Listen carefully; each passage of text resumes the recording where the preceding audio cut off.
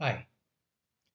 As a series, we wanted to update on what's happening in the IEEE 802.11bn leading to Wi-Fi 8. This is part of a series which will try and track down what is happening to this evolving set of standards. My name is Srikanth and I am with NanoCell Networks. So as I mentioned, this is the July 2024 version. There is an earlier version where you can get the backdrop of how 11bn leading to Wi-Fi 8 has kind of fixed certain goals. Here I'm going to talk about some features which appear to be agreed upon in the specification framework document. And I'll pick up a couple of features to maybe sort of spend more time on as they appear to have some interesting implications. Remember that there are lots of features under discussion and we really do not know the ultimate sort of feature finalization and then of course that uptake and their impact. So what are some new things which are of interest?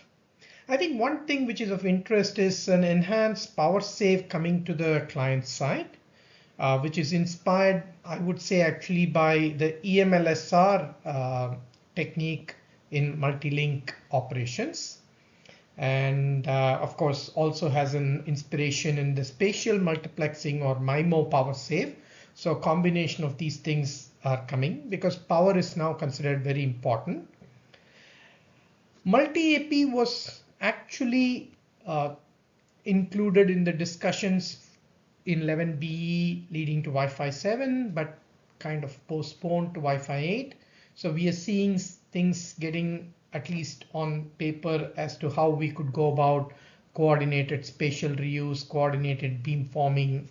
I think it's a long way to go before we get something stable on that one. There are also interesting ideas on how to use large bandwidth channels more efficiently, especially when the primary channel is blocked. So that is non-primary channel access. There are lots of thoughts on distributed RUs allocation, something which came in 11N, unequal MCS usage in spatial streams. Of course, we've always had the extended range modes in 11AX. LDPC enhancements. So, and there are other things as well. I'm just going to pick upon this and this for a little bit of discussion for this short presentation. So what is the thought behind the client enhanced power save? The idea is that clients could be 80 megahertz, 160 megahertz, 2 spatial streams. There could be more, but I think we're talking about some numbers which are typically found.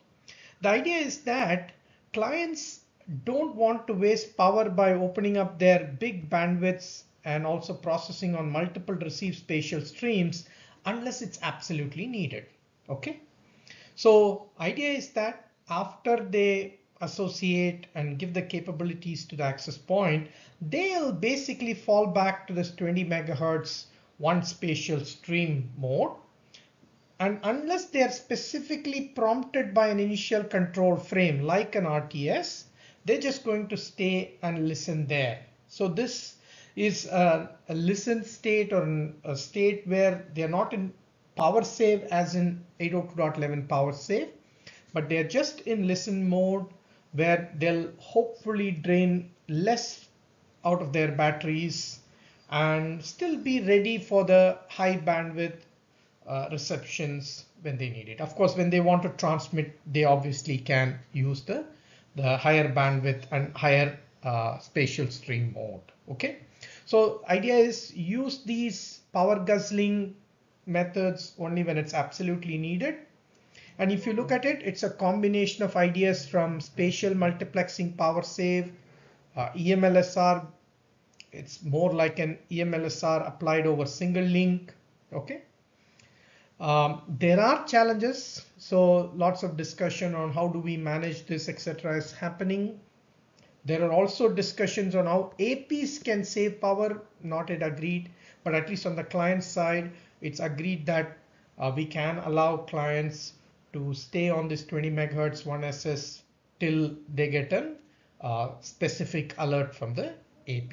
I think this can be useful and interesting for many clients, especially battery operated devices, which is probably the majority. The other technique is also the more efficient use of bandwidth as we move on to 80, 160, and even 320 megahertz. For a long time in Wi-Fi, the holy grail has been that the primary 20 megahertz has to be free if we have to use the other secondaries, right? Unfortunately, in some cases, when the primary channel is not available, the secondary channels, even when they're available, don't get utilized. And so you have this access delay before you can get to use the bandwidth. So what 11BN Wi-Fi 8 is proposing is, hey, even if the primary 20 megahertz is not free, you can still go ahead and use just the secondary, okay? And this is, of course, there are rules on how and what you can do, etc. But this opens up the ability for us to use, especially for the large bandwidth, pieces of the bandwidth more efficiently, and has an impact on the access latency. So I'm hoping that especially as we look at the 80, 160, 320 megahertz usage, this will hopefully improve some of the usage of the bandwidth which might have been restricted due to this 20 megahertz primary lock. Okay. So these two, power save and non-primary channel access, are more or less agreed upon. I think some details and of course various nitty-gritties have to be worked out, and we will see other features coming up. So stay tuned. So for more, please take a look at our website. We also offer courses through Wi-Fi Now Academy. Thank you.